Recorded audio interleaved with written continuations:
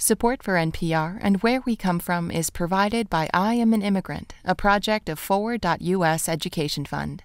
For Immigrant Heritage Month, we're lifting up the contributions of all immigrants serving in frontline roles to combat the pandemic. Hear their stories at iamanimmigrant.com/IHM. We don't ask our parents enough questions about where they came from, what life was like. Do you want to introduce yourself first? Oh, yeah, good. Yeah. Hi, my name is Priya Krishna. I'm a reporter for the food section of the New York Times, and this is my mom, Ritu. Hi, my name is Ritu Krishna, Priya's mom. And we co-authored the cookbook Indian-ish together about the food that I grew up with that my mom cooked for me.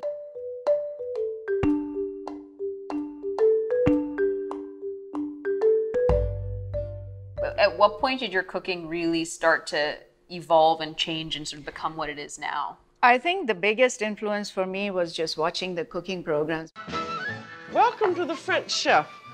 I'm Julia Child. I had really unknowingly embarked on a educational endeavor where watching TV was a way I was teaching myself. It was a huge learning experience. Julia Child was probably the most influential. Today we are going to do breast of chicken in the French manner. I learned some very basic French cooking techniques just watching her, how she deglazed the pan, how, making pastry. And I distinctly remember watching a Julia Child program and cooking this it was called corn timble, I think. It has eggs in it and fresh corn. So I was very proud of what I had come up with. And I think Tauji was visiting. So I served it to him because he could eat eggs. This is my dad's brother. Yeah, and I had over-salted it and he just spit it out. Oh, God. It was most demoralizing. This is masoor dal. This is kali masoor dal. It sort of has a brown interior, and when you crack it open, it's orange. Dal is one of those things that I feel like there were points in my childhood where you had to really force feed it. Yeah, for sure. To me, for sure. But now it's sort of my go-to meal. So you want to measure 1 cup? Wow, you measure now, huh? So we're going to wash the lentils. Wash. I don't always wash my lentils, but I'm going to my mom does, and you probably should wash your lentils. So now I'm going to measure 4 cups of water. Okay.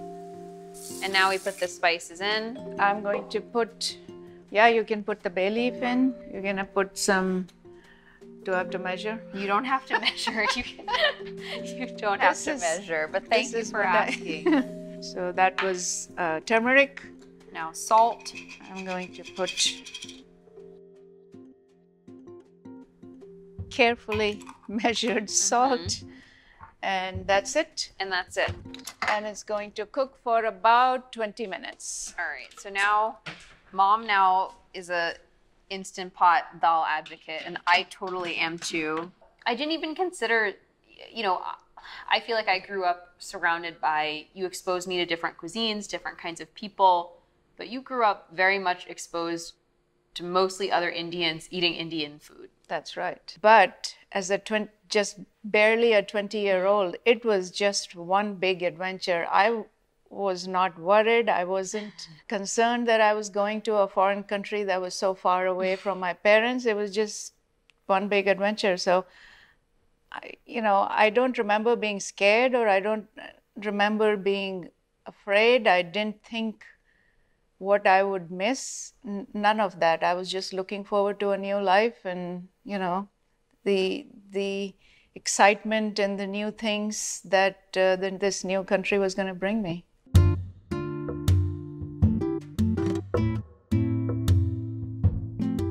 So now we're gonna make my mom's doctored up baked beans. Dad had some fond memories of eating baked beans on toast.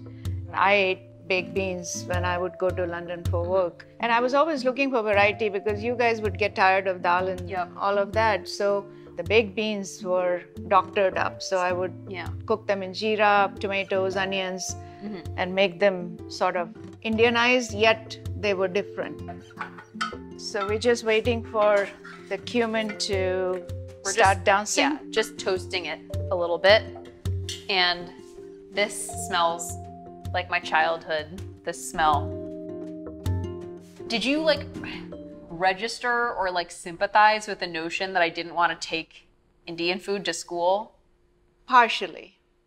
And when I say partially, I mean, I think you and Mira, neither one of you wanted to take anything Indian, but I think, you know, that this is where you as an Indian kid assimilating with and, you know, being accepted and all of that came into the picture. So I was happy to kind of evolve, because one of the big things I always knew we would experience, and you know, you guys as our kids would experience, is this mixed, you know, background. You know, on the one hand, you are being brought up as Indian kids. On the other hand, you're living in America, and the culture and the values and all of that you are seeing in the daycare and the school is in some ways going to be not only different, but may at times clash even.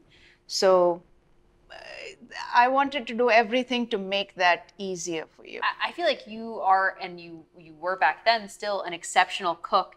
And I just feel like if I made something really exceptional and my kid didn't want to take it to school, I'd be like, do you know how good you have it? Like, was there like any feeling like that? Lucky for you, I didn't have that, because otherwise I'd be forcing you to take it.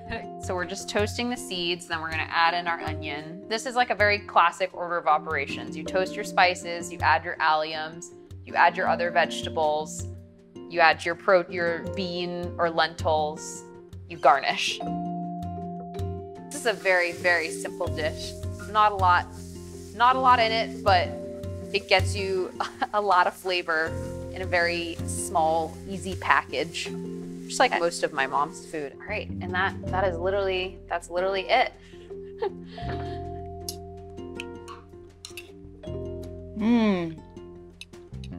What's it taste really like? Good, just as I remember it. Just incredibly balanced. It's sweet, it's smoky, it's spicy, salty.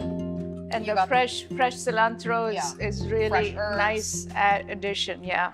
I think that as a kid, without realizing it, I was remarkably good at compartmentalizing my Indian identity and my American identity, and at sort of code switching when I was at home versus at school. So of course, when I was in an Indian grocery store, I was an Indian kid who loved aloo tikki and bhel puri and aloo parantha and all of these things.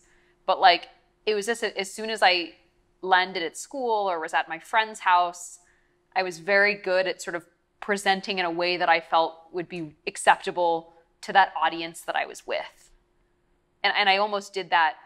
I did that naturally. And I think that's something that as like a people pleaser, it's something that I do often and that just comes naturally to me anyways.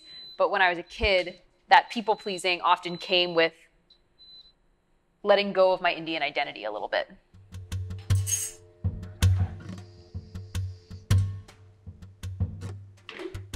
You wanna get a yeah. side? All right, so now she's putting the lime juice. Now. Wow. Whoa. Taste? Yeah, let me come taste it. Everything nicely It's perfect. softened and cooked. This is like, my dal is great, but it will never taste as good as my mom's. And I'll never know why, because she literally added all the same ingredients that I do. But there's some kind of strange alchemy that happens when your mom makes dal and it tastes 10 times better than your own dal.